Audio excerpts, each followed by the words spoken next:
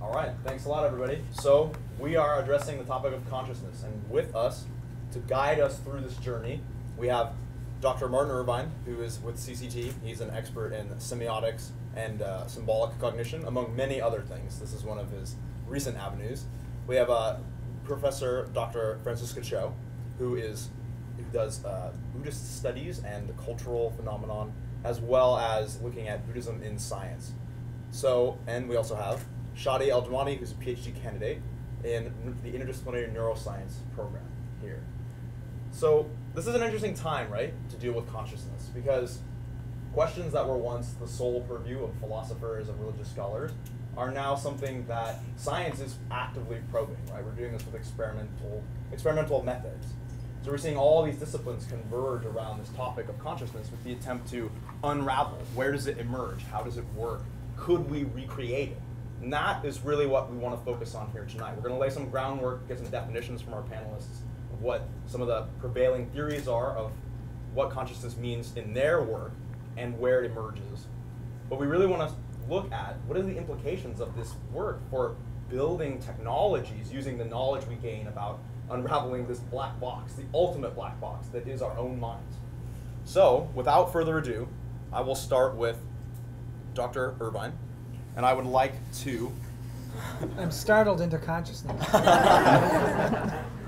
So, I would like to get, in your perspective, when you hear consciousness, when you think about this topic, what does that elicit for you? What are the theories that most guide your work and your focus? Well, to be quite honest, I kind of bracket off consciousness as taking a cue from David Chalmers, who coined the term the hard problem of consciousness, which seems to me to be fundamentally unobservable, or the processes are not still, in our purview. The classic problem of, do you know this term, the hard problem of consciousness, which is, do we have a way to explain how what we experience as human consciousness, of mind, of awareness, of perception, all of our higher cognitive abilities, including self-consciousness and self-awareness, how do we explain that and square it with a physical definition of the universe? That is, how does the phenomenal mind as we experience, or anything that we want to call, human consciousness or cognition as a kind of subcategory, what is the explanation for this phenomenon emerging out of physical matter, out of the physical stuff of the universe? And I don't really see many ways of accounting for that with the tools that we have available. I'm more interested in other kinds of cognitive things that we're starting to get a little more understanding of. I was talking with colleagues about, language, and there's research going on correlating what's going on in neurocognitive studies and what a lot of linguists are working on. And there's this emergence, kind of convergence in a lot of work in cognitive sciences around language, right? And I think we're making some incredible, breakthroughs in understanding, at least understanding a little bit more of that. But when we get into trying to define, like one of the paradoxes, fundamentally, is that anybody who's really truthful with themselves about the field, say in artificial intelligence, is that there's so much fundamentally that we don't understand about intelligence, right? I mean, basic human cognitive capabilities and coming up with workable definitions even for human intelligence, that to say that we're able to model things and create artificial intelligence, right, just seems to me a preposterous, extrapolation. So I would just say that consciousness is something that we should look at how to approach.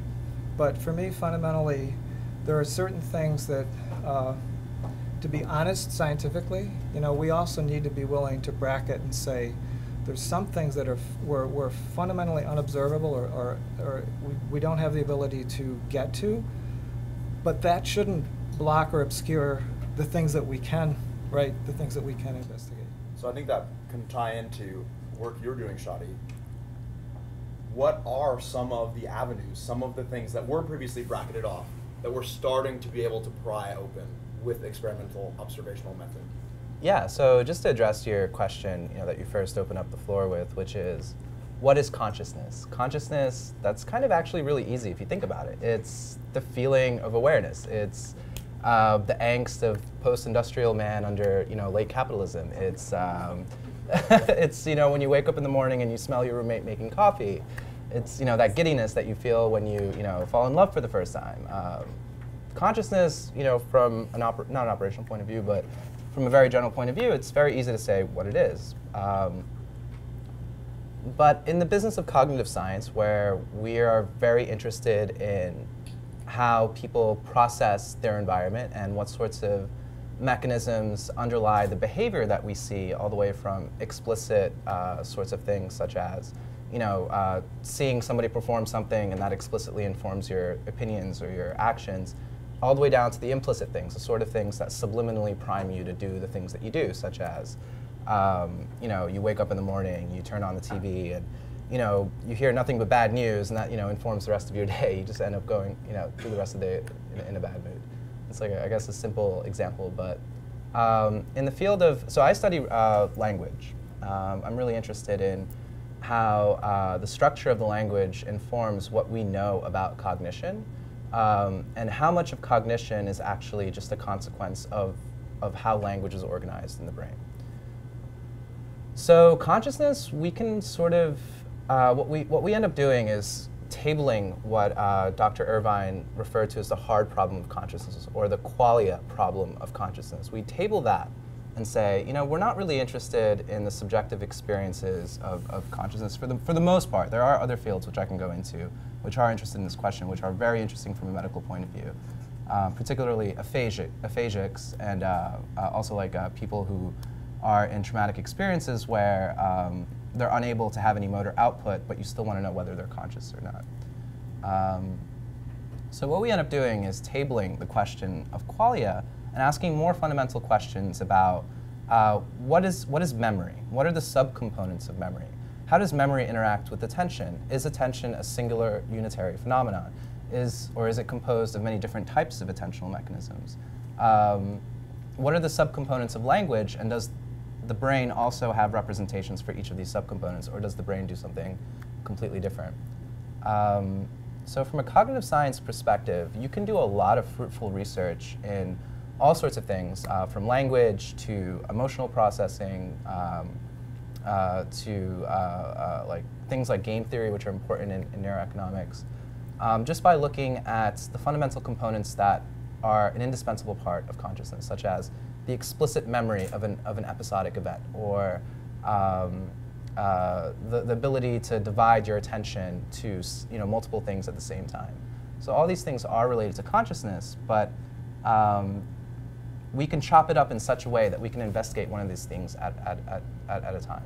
But the big question is, we do want to know what it is, for something to have a unified conscious experience. What does it mean to put all of these processes together?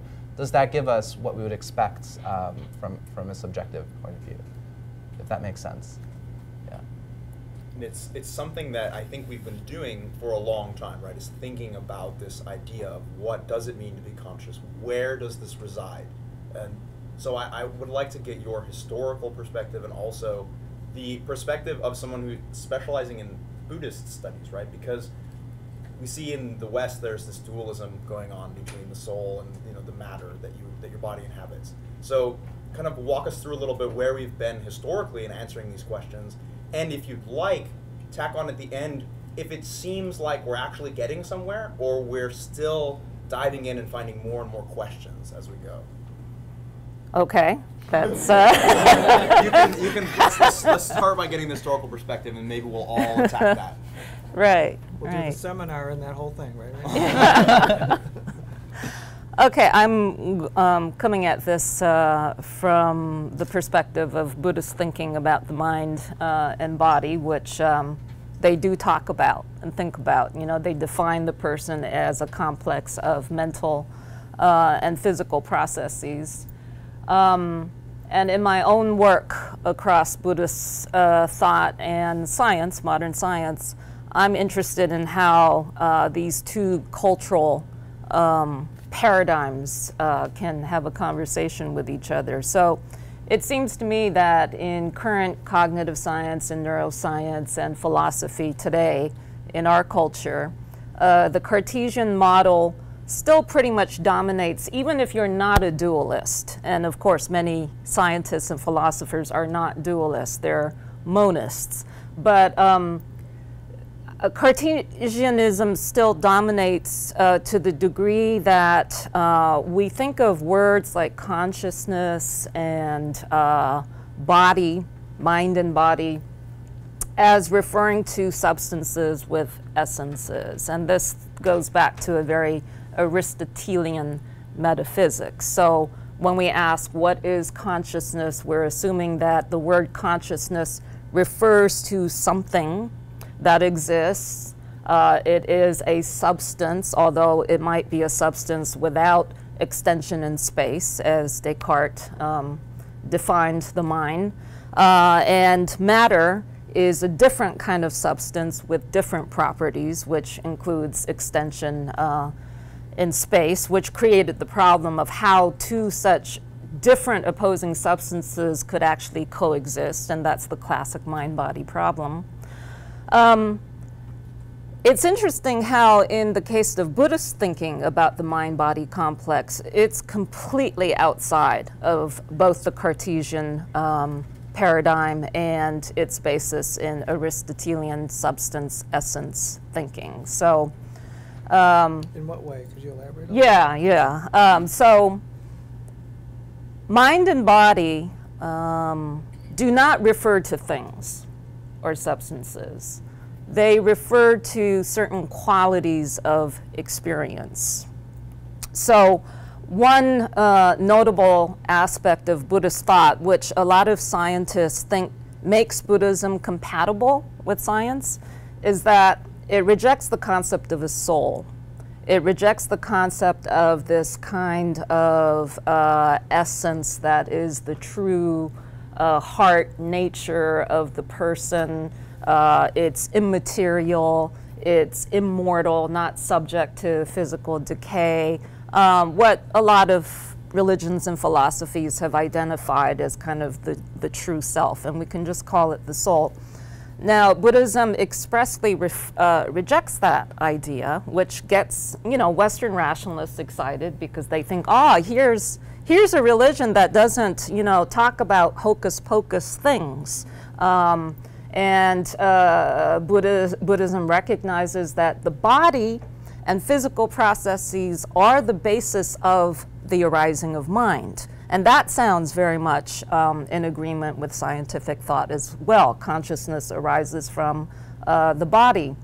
Does it resonate with the view of embodied cognition and the recent, that kind of work in cognitive science? Are you talking about Francisco Varela's notion? Andy Clark, Hutchins, all the people who are working on the notion of consciousness not being a brain-bound thing, but that takes into account the whole body, the whole nervous system, the body's interaction with an environment, that what we consider cognition and consciousness isn't something located in the brain, locked in the brain. Right.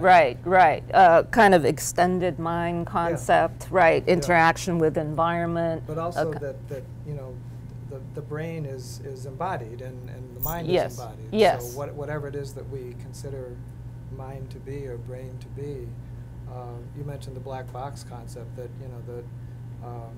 it's limiting and contradictory to say that consciousness can be located solely as a brain-bound activity. Yeah, there is, I think, a lot of resonance and conversation across Buddhist thought and cognitive science. Basically around those issues. And going back to the Buddhist perspective, what gives rise to that on the Buddhist side is just as consciousness and mind are not thought to be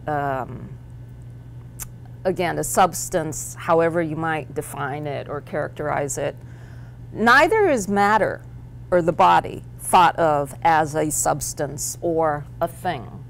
All right, so it goes both ways. So it's a mistake, as some modern scientists have done, to identify Buddhism with this kind of monist view that says matter is the ultimate stuff of the universe. Matter is what really exists, and everything else, including mind and consciousness, arises from it. Instead, it comes out, it exits this Aristotelian viewpoint altogether to talk about the experience or phenomenon of subjectivity hand in hand with the experience of the physical universe, seeing both as equally real or unreal, as the case may be, because they're understood as processes, not things, all right? So mind or consciousness is the experience of awareness that's aware of sensations created by the body, which leads to mental classifications as well as emotional responses. You know, I like it, I don't like it, whatever the sensation it is that I'm having. Along with the classifications, I classify it as, you know, sweet or hot or warm or cold and so forth. But they both coexist because the mind has to be aware of the body, and for physical experience to exist at all, you have to have consciousness or awareness of those sensations. Does that make sense? So you can't have one without the other, and they're seen as interdependent processes, and this gets to this embodied cognition concept that you were just talking about. But there is no mind-body problem, because we're not talking about absolutely opposite substances and the question of how they can interact. And there is no hard problem of consciousness, because it's taken for granted that mind and body are experiences that arise together, necessarily arise together, right? So let's touch on this, because there's modern work looking at taking matter as no longer the fundamental base block of in physics, right? So I think, Shadi, if you would like to comment a little bit on some of the theories that are arising about this notion of the experiential and the kind of information base of consciousness. Absolutely. I think Fran hit the nail right on the head when she said, when she characterized the Buddhist perspective of consciousness as being something that's, you know, immaterial, where like rejecting dualism, rejecting monoism. And so in current circles of cognitive science and philosophy of mind, there has been a rejection of like this historical context in which we've been framing the problem of consciousness, which is, you know, going back to Descartes and then following, you know, Spinoza and everything that came after him, looking at consciousness as, you know, is consciousness part of this Platonic, you know, existence where we're just drawing from this unseeable universe where everything exists in its most pure form. Like Plato said, all is number. And then whenever you see the number one, you're just, or whenever you think of the number one or conceptualize it, you're just, you know, drawing from that absolute perfect instantiation of the number one, that there is a separate existence to mathematics besides the one that we physically encounter every day. That classical philosophy, the soul is the access to the eternal verities that that it fundamentally is in touch with being soul, right? Yes. So, and there are many secular legacies of that, as you're pointing out, in all of our philosophy and in our language, in our everyday discourse. Yeah, absolutely. Yeah, and so Descartes, you know, he said when pushed to the point where of trying to identify where this communication was taking place, he kind of looked at the brain and said, well, the pineal gland kind of looks like it's in the middle of everything that looks squiggly and important. We don't know what it does, so maybe it does this. Yeah, so he's like, yeah, that looks important, so I think that's what it is. And I think he had an evolutionary argument for it as well. Yeah, so like back to my point, and you know, back to the question which you raised, which I think is a really interesting one that we should address, is that currently, so you know, John Searle actually brings this up in his most most recent publication. And so if you're not familiar with Searle, he's basically been around since the birth of cognitive science at Berkeley way back in the day. And you know, he's seen everything, and he talks about the study of consciousness as one of the most fascinating and yet most frustrating things to be studying at the moment. Not only because of like these philosophical, you know, the history of the philosophical context that we've been talking about it in, you know, putting things into monoism or reductionism or holism or dualism. He rejects that outright. And there's another professor, I think, at Berkeley, Al-Vanoui, who really popularized this opinion, at least in circles of philosophy of mind, about, the book is really good, you should check it out. It's called Out of Our Minds. And he makes the claim that consciousness is, you know, more so in the body than it is in the mind. And if you'll entertain me for a second, I'll give you some physiological, I guess, evidence for that. So if you look at any sensory system in your body, whether it's somatosensory touch or vision or hearing, proprioception, which is like, you know, well, I guess it's not really a sensation, but it's the feedback for maintaining your muscle tone and keeping an upright position. It's the feeling of your body being there. All of these systems have long axon collaterals that go from, you know, the point where the sensation is being made up into the brain, and there's axon collaterals that come back down through the spinal cord and synapse back at the point of where sensation is being perceived. So you have this complete loop between sensation going to the brain and the brain coming back. And so these loops haven't been really well characterized. They have a little bit in animals, but not in humans, and how that, you know, affects our like, you know, how is it that we're able to habituate to a certain feeling? How is it that, you know, when you're playing a soccer game or let's say a rugby game, and you fractured your rib, but you really want to beat the uglies because, you know, they're jerks, right? You know, they always come to your field and tear up your turf. You know, how is it that you go about completely ruling out that pain? Of course, there's other things like adrenaline explaining that, but so back to the question that was being asked, which is, what is it about? How do we address this scientifically today in neuroscience? So I'm going to gloss over specifics and introduce three main ideas that I think have been proposed by all brilliant people. So the first idea, I'm going to go from highest to lowest scale. So the first idea, which I think is really interesting and gets into the idea of classification, is this hypothesis. It's not really a theory yet, worked out by this guy named Gerald Edelman. And Gerald Edelman is really interesting. He actually he started off his scientific career researching immunology, and he won the Nobel Prize for characterizing or explaining how the structure of antibodies, what is the structure of antibodies, and how is it that our immune system becomes educated over time to respond to immunological threats or threats against our body. And so he's really well known for having related how our immune system evolves through time, to the same way how neuronal ensembles in the brain, which come to represent different facets of experience, are selected and refined and, you know, put into an effective machinery. So he says, you know, so in the immune system you have this sort of Darwinism approach where you have creation of a bunch of lymphocytes, a bunch of T cells, a bunch of B cells, and these T cells are educated through trial and error. And if a T cell doesn't express the right sort of cell surface receptors, that T cell is recognized by the immune system and destroyed. Same case happens in neurons in the brain, where you're born with way more neurons than you absolutely need. But throughout the course of development, from, you know, birth, actually before birth, prenatally, to about, you know, ages 11, 12, 13, actually extending till the age 26, you're losing neurons really fast. I think, you know, the percentage is something you lose anywhere between 60 and 70% of your neurons from birth to, you know, the few years after birth. And that continues on throughout adulthood. I think you're losing a neuron per second right now, at this moment. Some of us more than others. Yeah, so if you keep banging your head, you might be losing a little bit more than others. So let me just, you know, tie up this point real quick.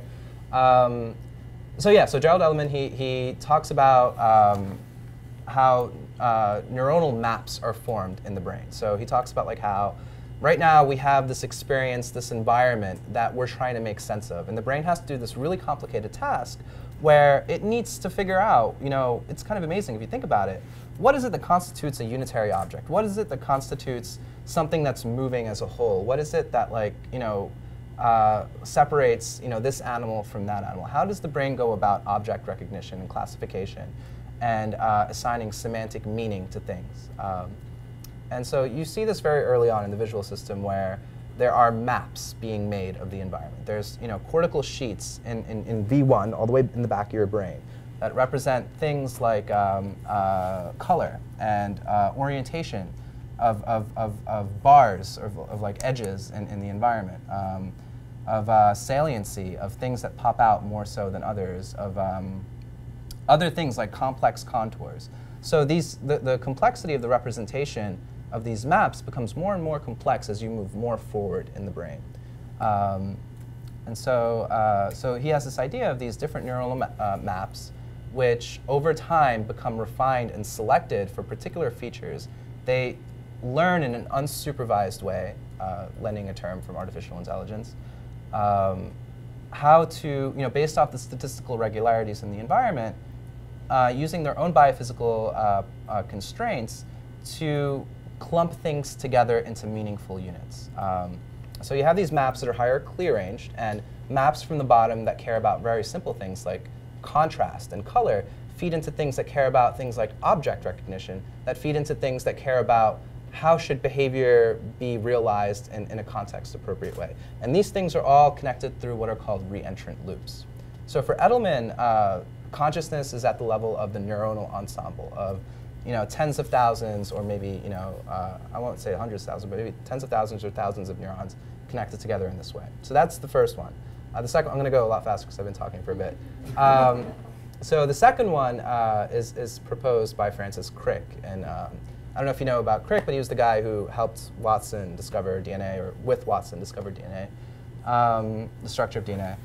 And he actually came to speak here last fall. I don't know if any of you guys saw that, but he had some interesting things to say.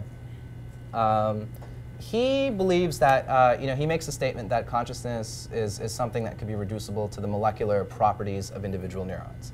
So going from the neural ensemble to individual neurons and the molecules within them. And there's all sorts of evidence to back up that claim from very early studies of plasticity in the brain.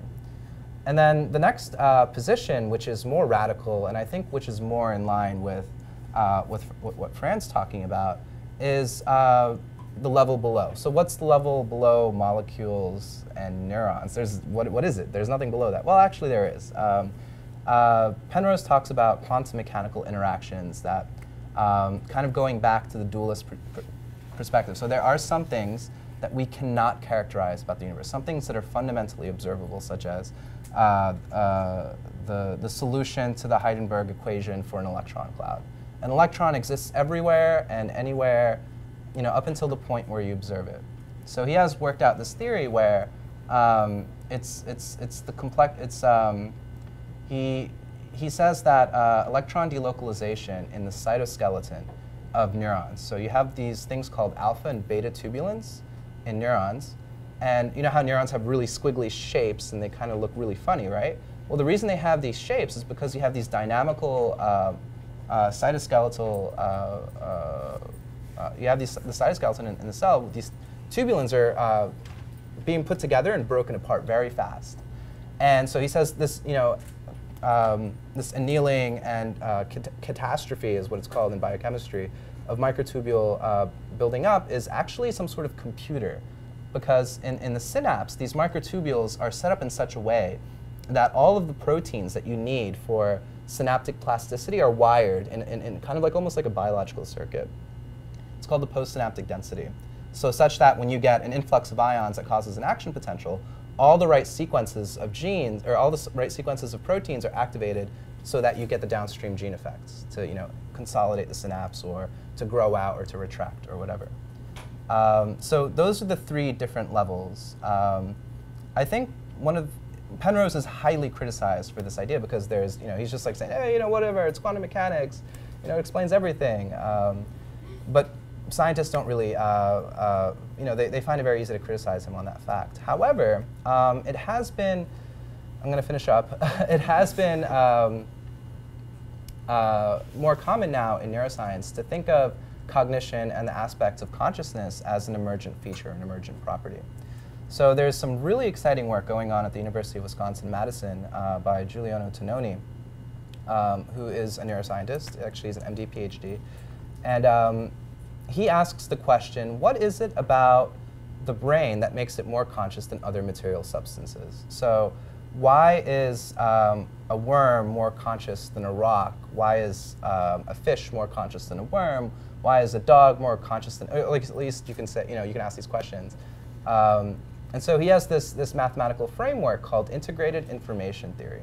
So the more integrated the subcomponents of a system are, according to this theory and in this mathematical formalism, the higher degree of consciousness the system can possess. And there are all sorts of ethical issues that I guess we can get into in a bit about this idea. But it lends to also ideas from quantum mechanics as well, measuring electrons and distributions of electrons in terms of bits of information. And I have some stuff to say about information as well, but those are the three, I guess, different levels or categories or scales, I guess, at which people try to tackle the problem of consciousness. But I think the part that overarches most fields, from philosophy and theology to physics and back to biochemistry and neuroscience, is this idea of information and what it means for a system to be integrated as opposed to non-integrated components that are just acting in parallel, like you would see in a computer, a modern computer. And this is exactly where I wanted to go next. And then Professor Irvine, if you could take us there. Because really what we're looking at here is we can see the complexity, the immense complexity of trying to do this. And there's a lot of popular accounts in cinema and things of machines running away and becoming intelligent and all these things. But if we actually start to look at what it is that makes us conscious in any type of mechanical way that could be reproduced, it's extremely complex. The amount of integration in a computer system is not nearly this nuanced as in our minds. So, Professor Irvine, I think you could begin by commenting on this, and I kind of want to open it up to everybody. Are there ways, are there potential shortcuts we could do? Are there things about sort of higher level patterns in cognition that would give us a better hope of trying to build any type of computer that has anything remotely near consciousness? Because we can, I think we're talking about this a little bit as, consciousness is kind of a gradient, right? I think it can be kind of understood as something where an animal, has perception, it's maybe doesn't have symbolic cognition, but that's something even to explore. So I suppose where the question leads here is, where are we in terms of doing this? And what kinds of technologies might be left in the wake as we start to unravel this a little better and treat our computers more as integrated information systems instead of maybe just serial processors? Wow, I don't even know where to begin with that one. Well, one of the problems with these big macro questions I've always found is that we're dealing with terminology which comes in at so many different levels of analysis, so many descriptive levels, and often I feel like we're stuck in that classic problem of equivocation, which is using one term in multiple senses in either in the same argument or distributed over many arguments, where it seems like we might have been getting to the point where consciousness is a perceived mental state projected out of the kinds of things that you were just talking about, right? And maybe we could get a kind of collective consortial agreement in terminology that let's use that as a working hypothesis. So when we use the term consciousness, we're kind of emerging out of that. But then if you're saying, well, then what level of consciousness does a worm have, for example? We're kind of then escaping out of a descriptive vocabulary that seems to be usefully bounded by some things that we might be able to investigate, and then it becomes a free-for-all, if you know what I mean. So in terms of computation, the work that I've been really attracted to over the last few years is the work that's going on kind of at that really interesting convergence of cognitive science, semiotics, information theory, where people are fundamentally focusing on, I guess you would say it's at a different level. It's what do we get in terms of however human cognition has evolved out of being what Terry Deacon once called the symbolic species. You know, what is it with that emergence into symbolic state that has had this huge ratchet effect for the human species in terms of everything that we've been able to do. Everything from language to mathematics to high order reasoning, you know, everything we've been discussing today is a result of symbolic cognition. We're able to represent high level concepts in different kinds of terms and pattern match and categorize that and develop different kinds of different kinds of abstract conceptual representation for that. And with computation, which I've spent some time with and code and doing a lot with computers ever since the early '80s actually. To me, it makes sense to look at computation, algorithms, code, everything that we do, no matter how fast it is or how complex it is. These are fundamentally artifacts of human symbolic cognition, right? It's just so fundamental. We get carried away often when we see the ability to automate certain kinds of processes, the ability to take sense data and process it and create all kinds of incredible things that we can do with machines and other kinds of interventions in the world because of computation. But complexity and speed do not automatically yield intelligence, right? And this, to me, is one of the fundamental flaws in, like, an argument by Ray Kurzweil, for example, you're probably familiar with, where he thinks there's something fundamental about the complexity of memory, the speed of processing, and this his extrapolation of fundamentally higher orders of complexity and speed is somehow going to yield a computation that is above human intelligence, without, of course, stopping to define what human intelligence is to begin with, right? So we're in that strange situation of going way out ahead, as if we're going to recognize artificial intelligence when we see it, whether it's Turing test or something else, without really having a clear picture of what is intelligence, for which we can create artifacts, that extrapolate from that kind of behavior.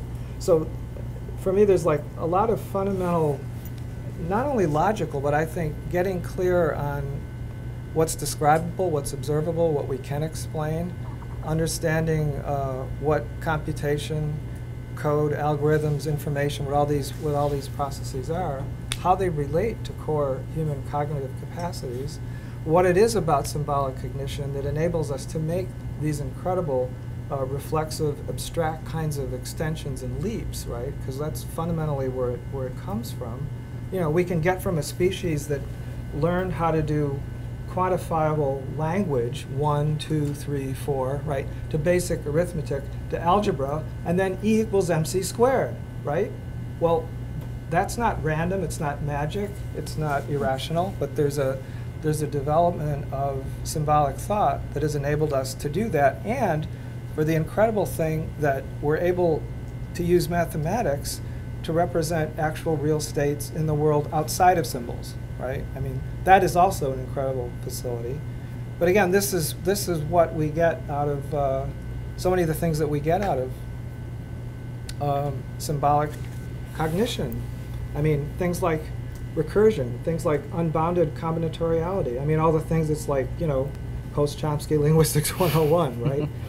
Discrete infinity. I mean, we have the capability out of symbolic combinatorial processes of creating unlimited new expressions, never before formed, according to some basic rules, finite syntactic structures, finite lexicon, unlimited sets of new expressions to be formed from them, right? And that's not true only with language, that's true in mathematics, that's true in art, that's true in music, that's true in any symbolic structure that you want to look at.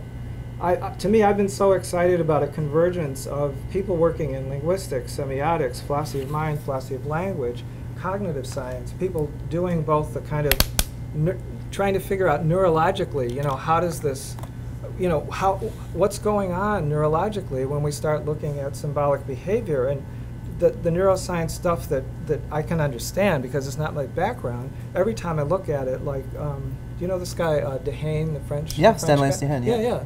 I mean, when you read his stuff, like he's talking about plasticity and all that stuff, it's like when you start looking at somebody doing, kind of symbolic cognitive behavior, there's so many areas in the brain that light up, right?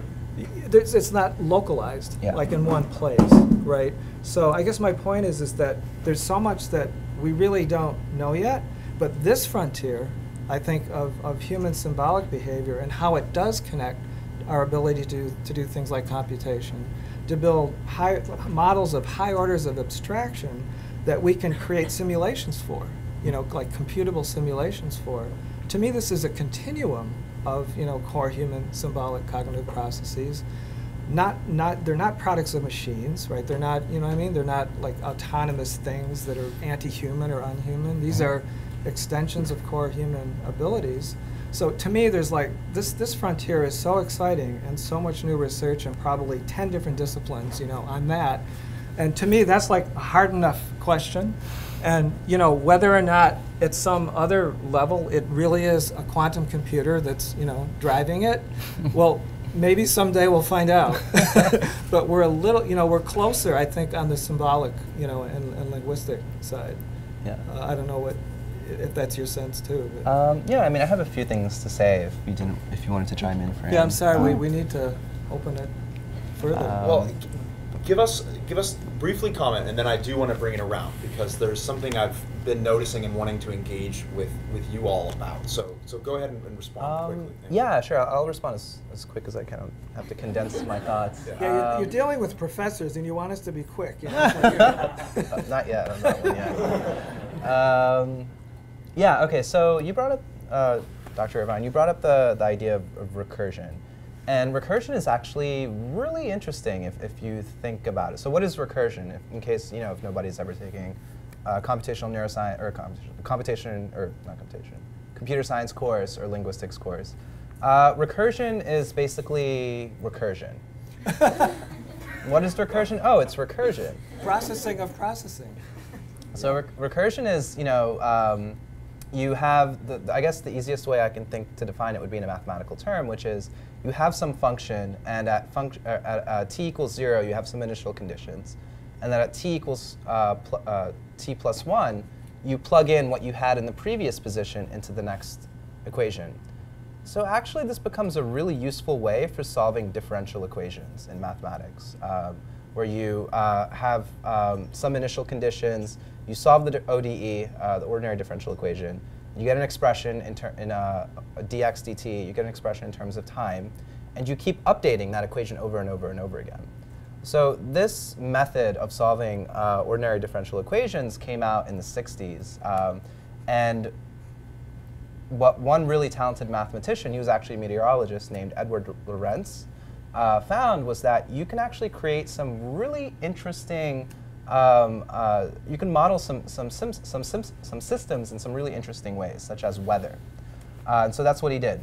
He created these ODEs that were able to characterize how like a small gust of wind or how a small perturbation in the pressure within a certain part of the country would affect the weather in Shanghai or Hong Kong. So the butterfly effect, the flap of a butterfly's wings in Chicago can cause a hurricane, and God knows where. But so the idea of recursion kind of leads right into dynamical systems theory. Dynamical systems theory is this idea that came out of what was called chaos theory, or the research of chaos and complexity in the 60s and 70s, and is now, I think, a really interesting and exciting and captivating and holds a lot of promise in cognitive neuroscience and computational neuroscience. So people have been using dynamical systems models to model individual neurons. can we solve the voltage, the evolution of voltage over time for an individual neuron? If we can do that, which we can we link these things up together in a network and then understand or visualize how population activity, so getting back at those different levels, is it at the ensemble, is it at the single neuron level, or is it somewhere below consciousness or complex cognitive processing? So then, wiring up these neurons with these different ODEs, and then making these large-scale models of neurons given some, initial conditions. So there's one really interesting rule that's been used in these models, and that's called spike timing dependent plasticity. And so what spike timing dependent plasticity is that if you have one neuron, say you have two neurons that are actually connected together, and one of them cares about the detection of light, and another one cares about the detection of something scary in the light, right? Once the light comes on. So if these two neurons fire together in a very close time window, such that if neuron A fires and at some delta t that's small enough, considering the biophysical constraints of the neuron, if that other neuron fires just close enough in time after the first neuron fires, their connection becomes strengthened. So what people have done is create artificial retinas using this rule to track objects.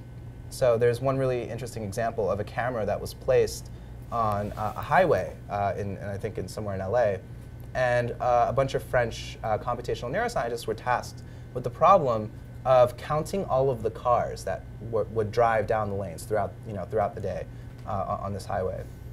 And so that's actually a really hard problem for even an individual person to do.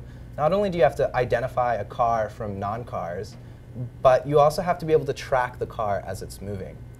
So they took, and the reason I'm explaining this, I guess I'll get into this, but so they took the basic ideas of what we know about vision in the brain and the biophysical constraints of neurons that process vision, and they applied it into an artificial neural network, a neural network in silico. And what they were able to do was count cars. Using this very simple spike timing dependent plasticity algorithm rule for an algorithm, they were able to, they just let the neuron go. They didn't do anything but set the initial parameters in the structure of the network, and it only had like 20 parameters, a very small scale network. And this network was actually able to learn how to characterize lanes and how to identify cars coming down lanes. So this is really exciting. Well, what was specified as the goal in the algorithm, though? There had to be some... There was no a priori. So this is there was like no a. They didn't tell the neuron to look for cars, or they didn't tell the network to look for cars or to look for things. They also used the same network to model walking down a hallway, and they found neurons that would, through this algorithm, start detecting things such as like the intersection between the ceiling and the sides of the wall. So using this algorithm, what they found is that individual neurons in the network start caring about fundamental statistical regularities that appear in the environment. Okay, I get it. Right. So this is pre-semantic. This is pre-semantic. Pre-categorical, basically. Yes. Yeah. So this is very low, much lower in the hierarchy. And there is some stuff that do semantics. Well, I want to jump right off of this one, because this has huge economic implications immediately. Absolutely. Yeah. There are people working furiously to make these types of systems that will be able to identify what things are. Well, right up to Google's, auto drive car. Well, exactly. And so I want to bring us around here, though, to start. When we study these systems, and we then begin to build versions of them, even in small components, there's something interesting afoot ethically, I think, even morally we could go into, where you're using the architecture of our minds to then build technologies we will employ as tools. So the question starts to arise of, are we going to have to start paying more attention to these systems and treating them differently if we notice certain things about them? And this is where I really want to engage you, Dr. Cho, is on the ethical considerations of this. Because these aren't this isn't a mere algorithm anymore. This is a learning system. It learned a very simple thing, but that's a learning system. So you start plugging in modular components of other learning systems, you might have something interesting. Even though we just discussed how complex it would be to build something like this, still we find ourselves looking over the edge of something entirely different from the kinds of tools we've ever built before. So I would be curious if you even in this work already, if you're seeing any ethical concerns arise with what we might build. Well, are you talking about concerns about actually building conscious machines, and the question of then how do we treat these entities? I mean, without already defining what consciousness is? Right. Well, I mean, that's, I suppose, part of the problem, in that I don't think, and you mentioned this, we've solved the problem of how to define consciousness in human beings. We have? Right. We have not. Oh, yeah. We okay. have not. So. I thought maybe you had a Buddhist insight that I should learn. Well, I do have a Buddhist insight, but it's not. But that's the next step. Okay. My no matter, never mind, right? Is that? Never matter? Or is it? No matter. No. Never mind. Oh, okay. I'm sorry. Bad joke. No, my point was, in biomedical ethics, we have a hard time dealing with the question or answering the question, when is a certain entity now conscious, or when has it lost consciousness, right? We can talk about brain states, but we can't determine whether this person is conscious or not. And we can talk about stages of embryonic and fetal development, but we can't really pinpoint a moment that, you know, this becomes conscious. And I think the word or the concept of consciousness is ethically very important, because when we say something is conscious, that means we have moral obligations about how to treat that entity. So if a person in a persistent vegetative state is deemed conscious, then there are certain legal and moral things that we may or may not do. So I think the same situation potentially, I suppose, applies to machines. But my Buddhist insight is that, remember, from this religious perspective, consciousness is first and foremost our experiences of the world, a way in which we exist.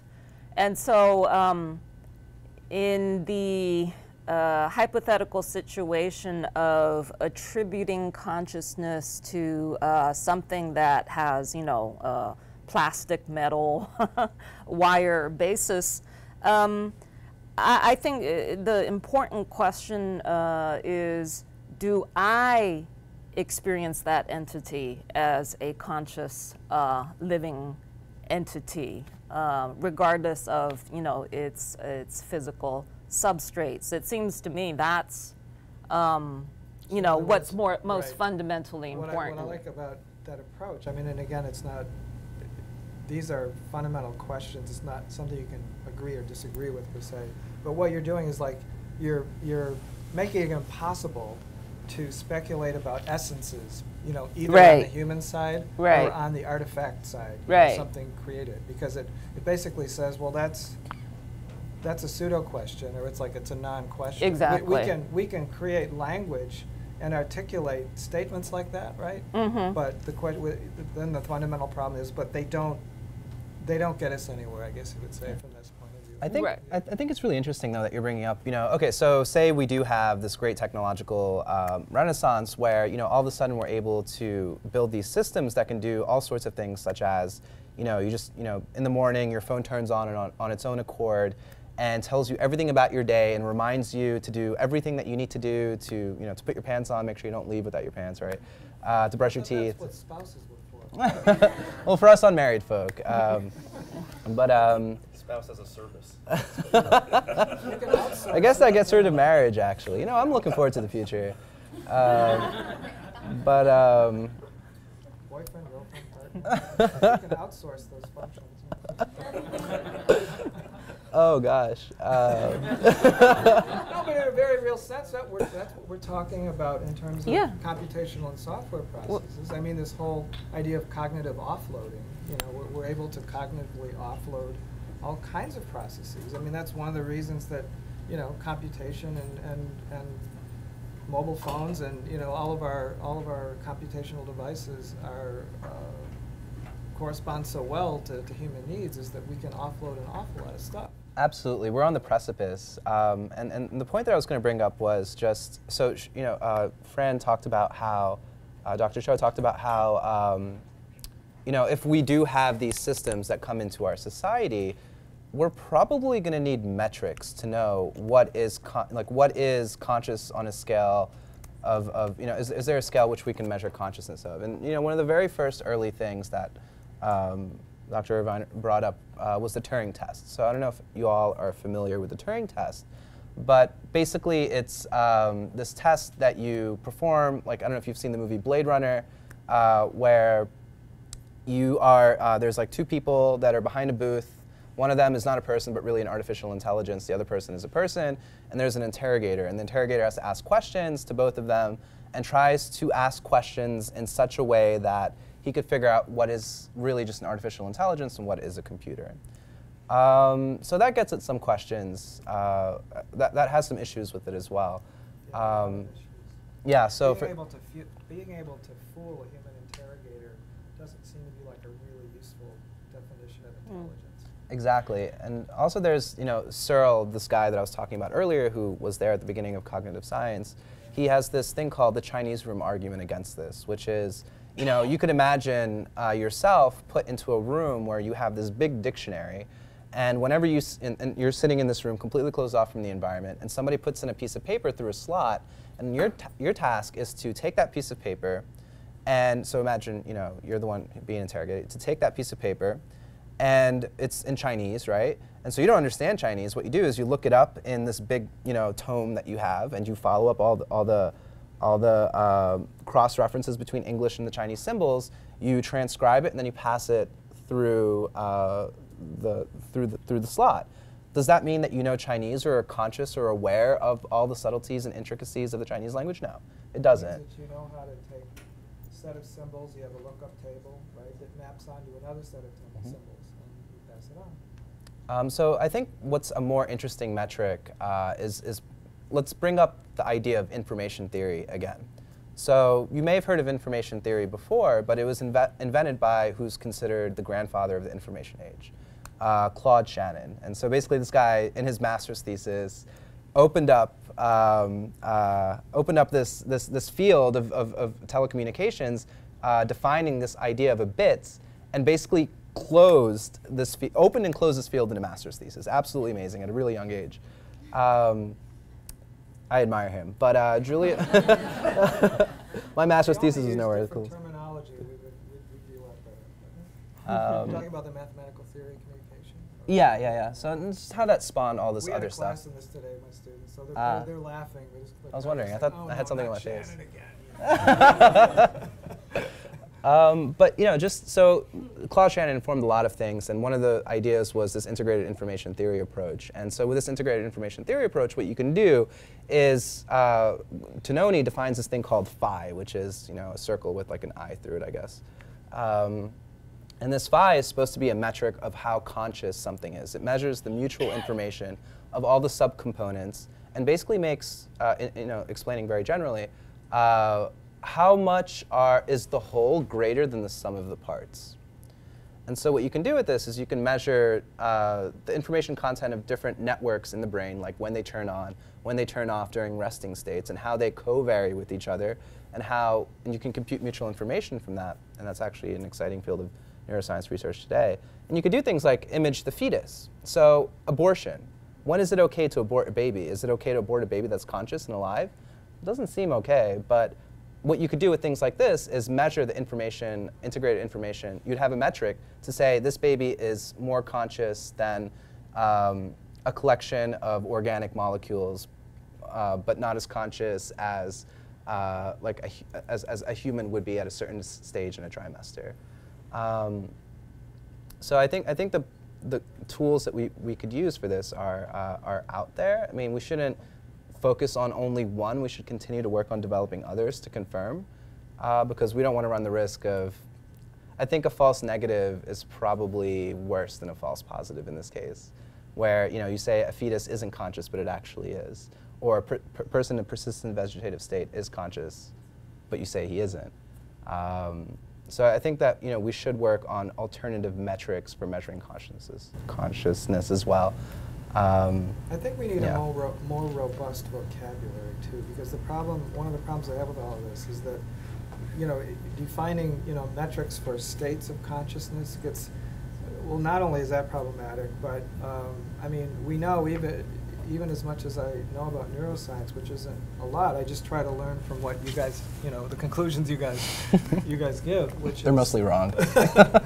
Well, there's a lot of work to do, which is that we fundamentally know from higher order reasoning, language, other kinds of symbolic behavior, that whatever we call meaning, whatever we call these processes of generating meaning, creating meaning, interpreting meaning, perceiving meaning, not only are these fundamentally unobservable, but they're also unconscious, right? Unconscious, however you want to define the term unconscious, right? We are not aware of how we create meaning. We are not aware of how we create syntactically well-formed sentences in our native language. We are not, right? So, but it's kind of a given that that's part of what makes someone conscious, human, right, is the ability to do that.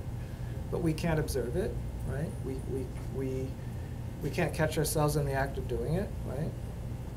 So we just need I think we need a more robust, finely tuned vocabulary, right?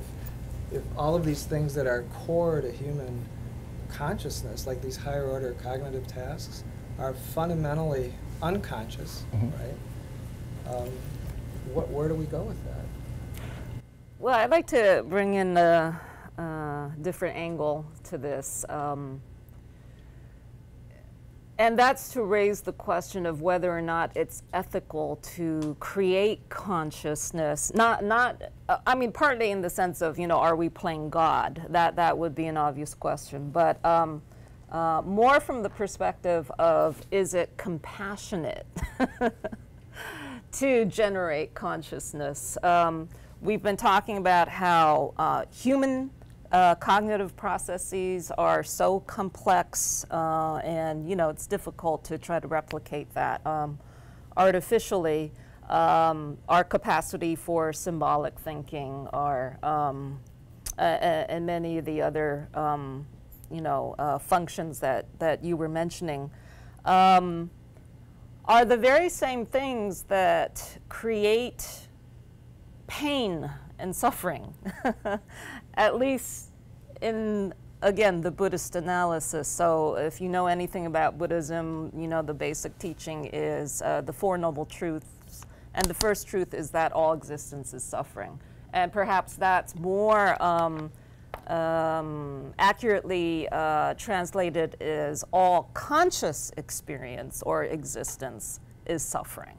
Okay, so what we celebrate as the result of complexity, the capacity to process information and engage in symbolic thought, are the very same things that create the problems. Most particularly, the illusion that our own cognitive outputs, our structures, our classifications, are really what is existing out there. We mistake our own mental functions to be objective reality in and of itself, and that is what ultimately leads us into trouble. So on the one hand, yeah, it's great that we're at the brink of doing so much more in terms of our scientific and technological capacities, but from a different perspective, you might say, oh, well, it's not necessarily a given that that's a good thing to do. Maybe at a certain level, creating robots to which we can outsource domestic, chores. Spouses. Like vacuuming, and as we were talking about before, perhaps to that's obviously a convenience for us, but why is it that we would want to push? Is it just for the sake of knowledge, just for the sake of, evolving that capacity in and of ourselves? And of course, now we get into all the science fiction scenarios about, cloning and genetic engineering and so forth. but just in terms of the experience of consciousness per se. I suppose partly it's because we think it's phenomenal, and it is. It's an amazing thing, this capacity. But the reason why I think those Buddhist monks are so interested in cognitive science and finding out scientifically about how the brain works is so that they can figure out also how better to sort of reverse engineer what the conscious mind normally tends to do, which is to create these sort of illusory perceptions of the world around us, including most primarily the concept, the perception of the self. And I was really interested when you were talking about these neural processes that function to carve out, you know, certain volumes of stuff and put a label on it. And in the religious analysis, that's what we do with the concept of the self. The self is not ultimately separate from the extended environment and the larger community.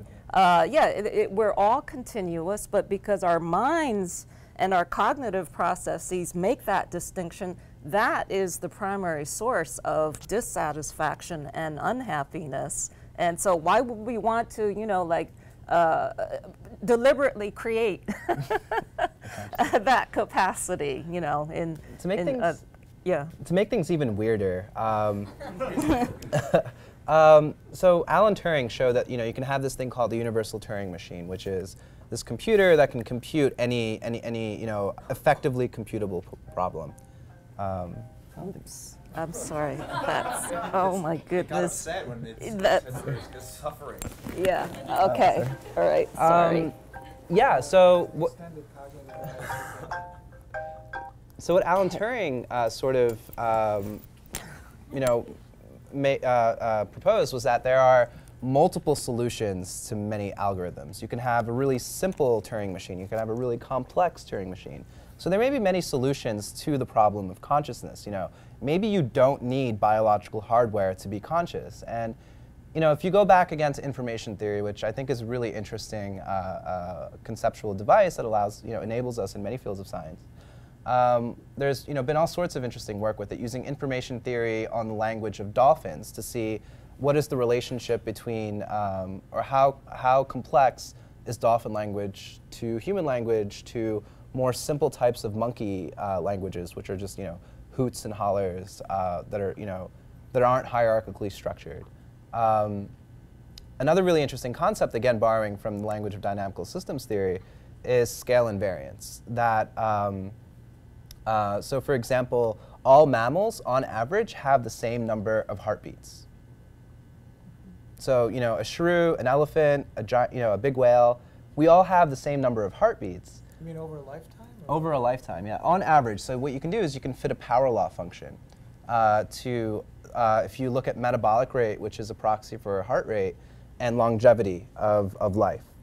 And so what this says is that there is this underlying law or principle about the way that our bodies and cardiovascular systems are structured that, you know, depending on how big you are, the amount of mass that you possess informs your metabolic rate, which informs longevity of your life. And you can fit all sorts of other things with this power law function as well, such as degree of cerebellar dendritic branching, or like how branched are the neurons in your cerebellum, or the density of white matter in certain parts of the brain.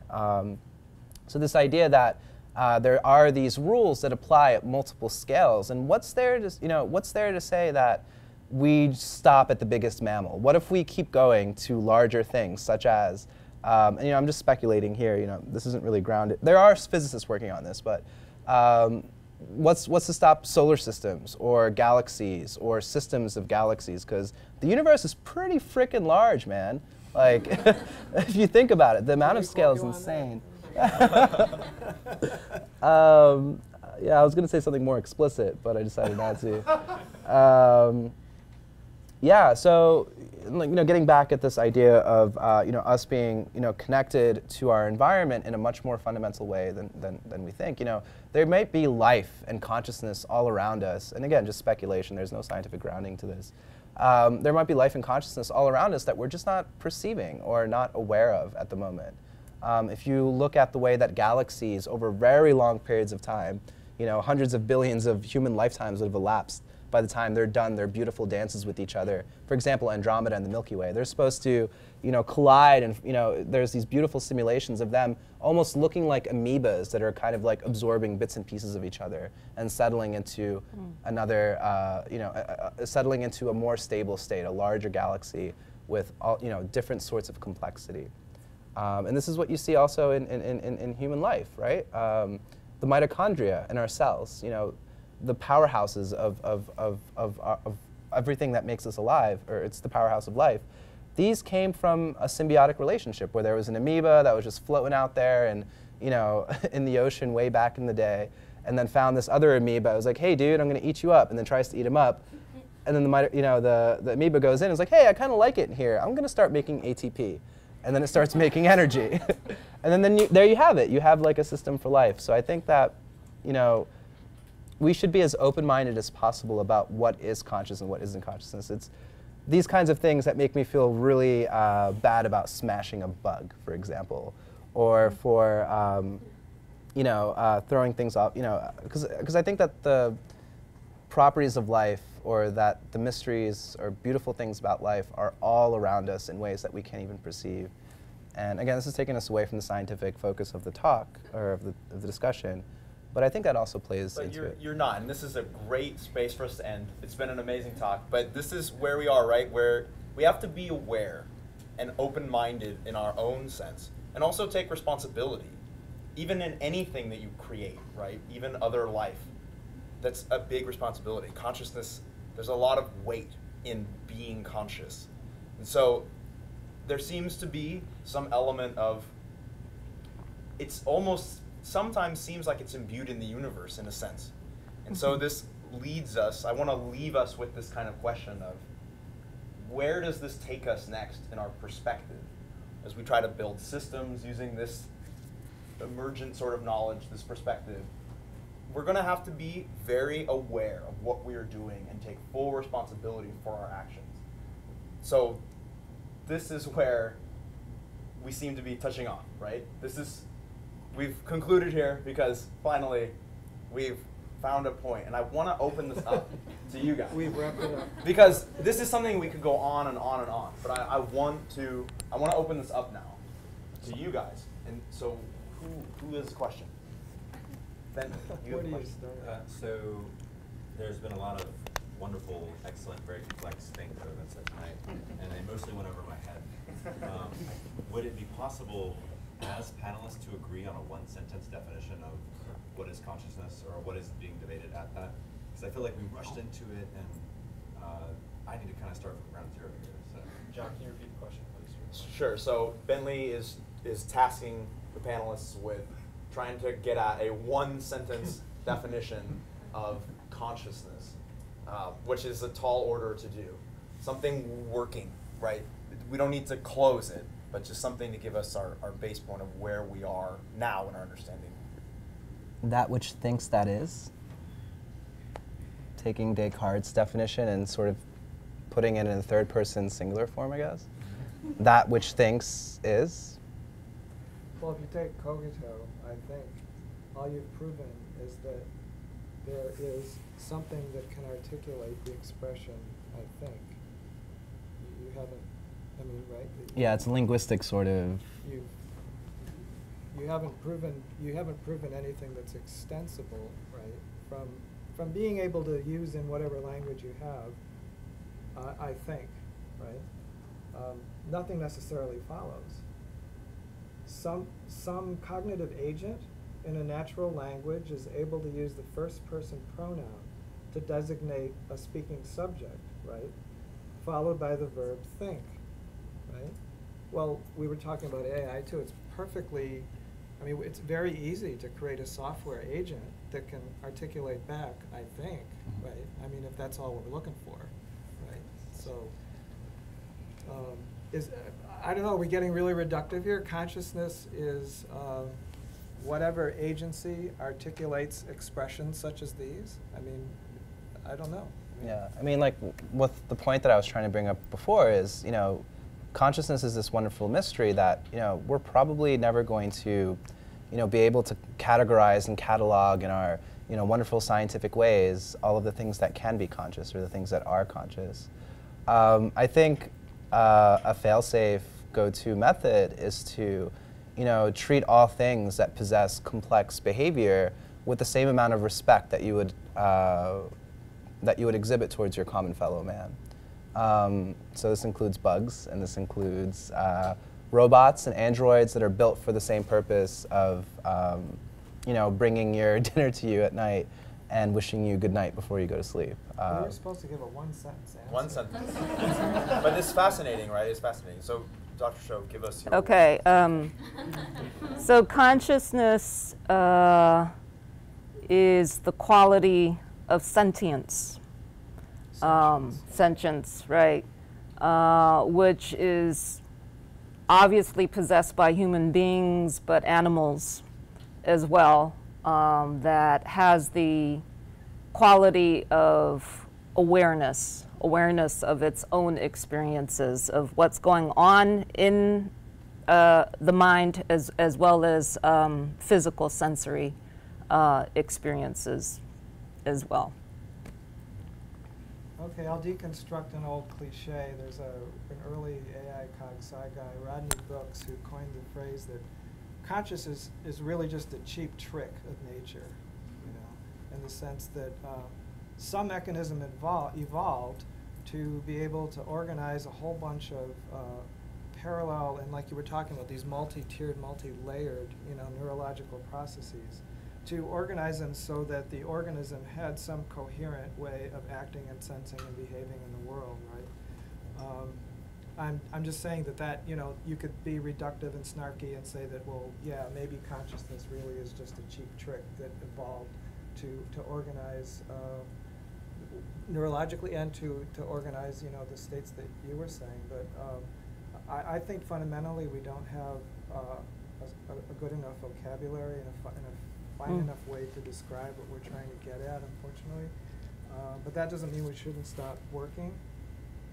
But that consciousness does seem to sum up whatever it is we believe it is when we are experiencing the world. And to me, what the thing that we left out, and very quickly, is that to me it doesn't make any sense to talk about consciousness that isn't fundamentally and primarily intersubjective, right? We've been talking a lot about self and single brain identity, but the thing that makes the human species different from other species is this fundamental collective, social, intersubjective consciousness, which defines us more than any other species, and to me, it's the foundation of anything ethical.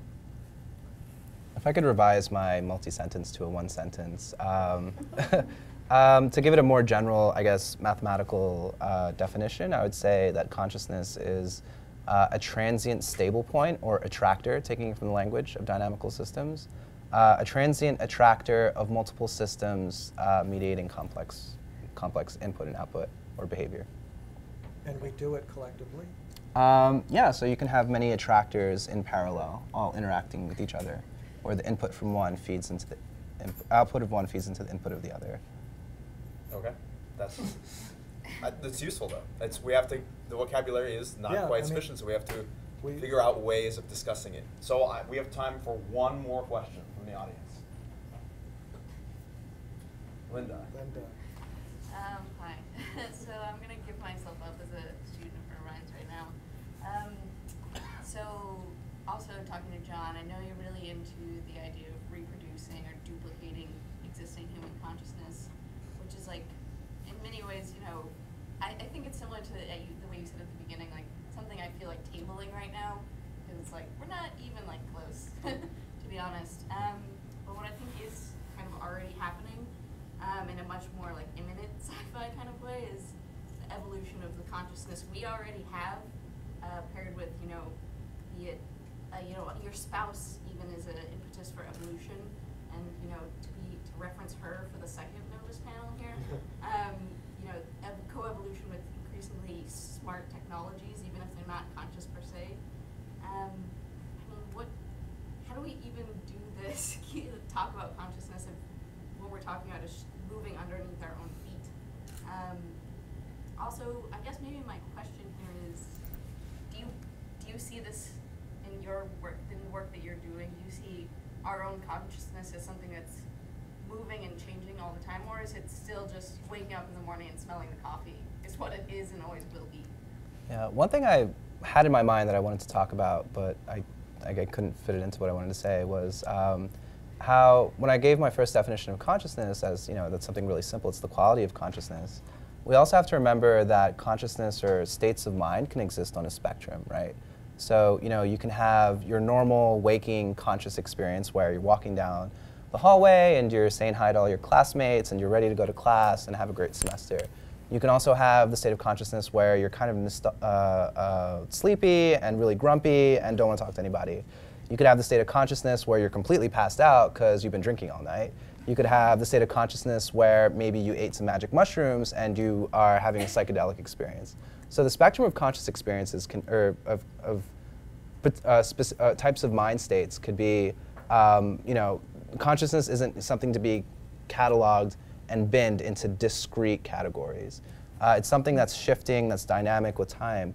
And the property of a transient attractor, what it is something that, sucks in all of the free parameters of the system into one regime of stability for a short amount of time. And that regime of stability can shift to the left, to the right, or in whatever dimensions that system is operating in, and then dissipate, and then come back again in a different subregion of that state space. Well, I would just add that going back to Martin's point that the shifting, evolving nature of consciousness, I think, is directly a result of changing social context. So it's never the mind or the brain on its own, but it's this collective kind of interdependent process in which evolution of new technologies creates new, capacities of the mind, which is simply observable in the fact that my own kids, growing up in a environment that's so different from me, are capable of doing things that I can't. I mean, they seem to understand being on computers and doing things with them, which is so difficult for me to parse. So I think it's important to keep in mind that it's never an isolated entity, but always a collective process.